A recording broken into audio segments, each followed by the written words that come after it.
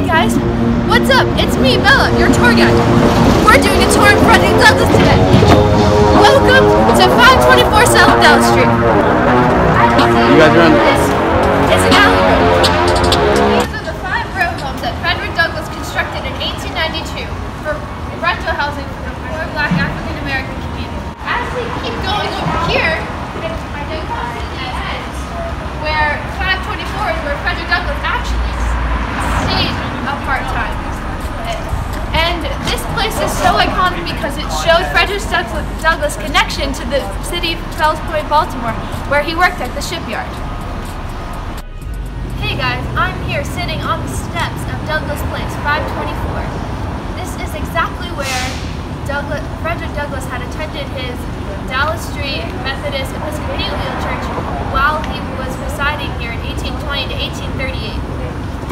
As we come over here, you see that they have left a plaque for Frederick Douglass because he's been such an influential part of slavery and abolishing slavery, and yeah, to honor Frederick Douglass because this is where he lived.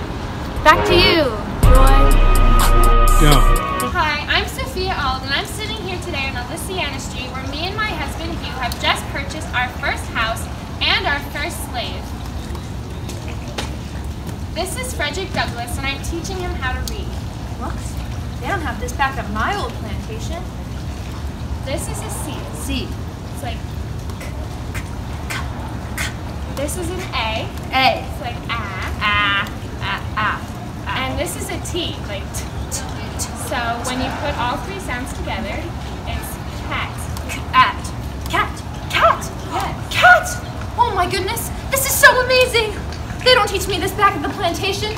Life is so much bigger than just work, slavery, freedom. Education is freedom. This is how I get free. This is where my world begins. I am human. Excuse me. What is going on here? I'm just. What is this? Sit down, slave. What is the meaning of this? Are you teaching a slave to read? Are you empowering the slave through education? It's just a slave. It knows nothing but work. Teaching it to read only empowers it, turns it into a human. I don't ever want to see you doing this again. Go back to your room, slave. Go. I don't ever want to see you doing that again. A slave should not read. This was a look back at 1826 at the Auld House, where Mr. and Mrs. Auld first purchased Frederick Douglass. It was Frederick Douglass's first real introduction to education, and it empowered his journey throughout his entire life to gain education and empower all the other slaves around him. This is where it started.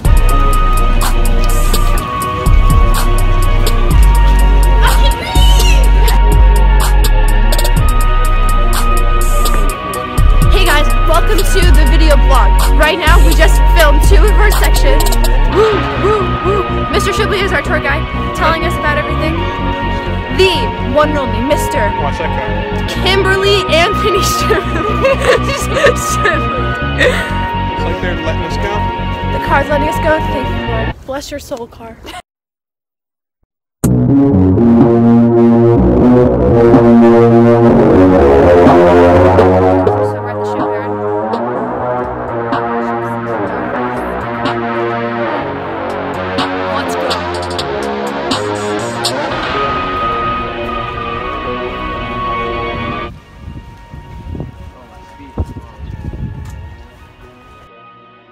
This is 1826, right? I don't know. What did you research? Hello. Welcome to the shipyard, where Frederick Douglass found himself working as a caulker for many years. Let me take you through the journey of how he ended up here. After Mr. Douglass's first attempted escape from slavery, he found himself in prison with no hope left. But luckily for him, his former slave master, Mr. Hugh Auld, rescued him and sent him to work here as a caulker on the ships. This was his real first start to freedom. As he worked here, even being harassed by white workers who didn't want black men working with them, he still managed to persevere, and he started to make money and gain respect around the area as one of the most skilled caulkers around. Hey, sir. Do you know anything about Frederick Douglass? Not really. Well, did you know that here at these shipyards is where Mr. Douglass finally found his attempt to freedom in New York? That's interesting. This is where it all began. It was the beginning of the end for Mr. Douglass. Take a look. Stop. Daily grind. Oh wait, it's over here. Mr. Shibley's choice. Okay, I can get the time.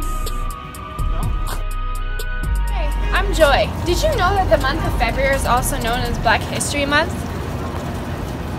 There are many monumental contributors to this month and our history, such as Martin Luther King Jr. and Frederick Douglass. Here at 28 Thames Street, Frederick Douglass purchased his first novel, The Columbian Orator, where it was a collection of many essays and poems. And with his book, he inspired to dig more into education and figure out more how to escape his slavery and have more captivated ideas about freedom. With this novel, without Frederick Douglass buying this novel, he would never influenced our generations to stand up for what they believe in, to inspire and contribute more to our history every day with the reading and novels and anything. Reading contributes to our freedom and a voice. Frederick Douglass became an orator, and because of this book, we know his life and we know his speeches, and the end. I know you see me reading here. I'm trying to read. These little boys are teaching me. Do I read good today?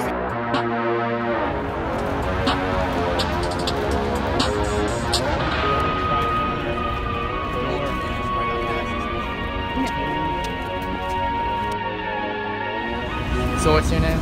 Teresa. And do you know who Frederick Douglass is? Yes. What does Frederick Douglass mean to you? I think he was someone that attained great stature as far as Black history goes. He did a lot for the community. He's very smart, very intelligent person. So we happen to be standing over near living classrooms where there is a museum dedicated to him. There's a huge statue of him and everything. So it's nice to see that around here. Yeah. Okay, thank you for your time. You're welcome. What does Frederick Douglass mean to me?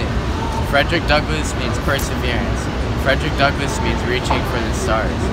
Frederick Douglass most importantly means using education to overcome whatever situation or circumstance you were born into. Frederick Douglass was at the lowest point in the human hierarchy, but through education he used it to now be a symbolic figure with a museum and a whole city based around him.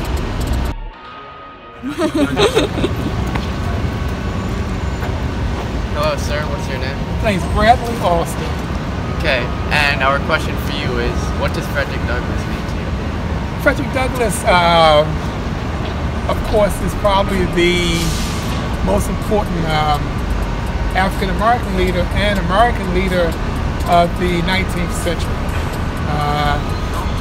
It's important because of his connections to Baltimore and what he accomplished as a man, as what he called a self-made man. He went from slavery to the pinnacle of leadership and influence in the United States in the 19th century. Thank you. Thank you so much. Good. Born in 1818 in Talbot County, Maryland, Frederick Douglass, born in the worst of slave conditions, managed to persevere through education to become a nationally recognized abolitionist leader and political leader. He influenced and inspired many presidents and oral speakers to talk about freedom and education and its importance in America. He died February 20th, 1895. Frederick Douglass lived a long life.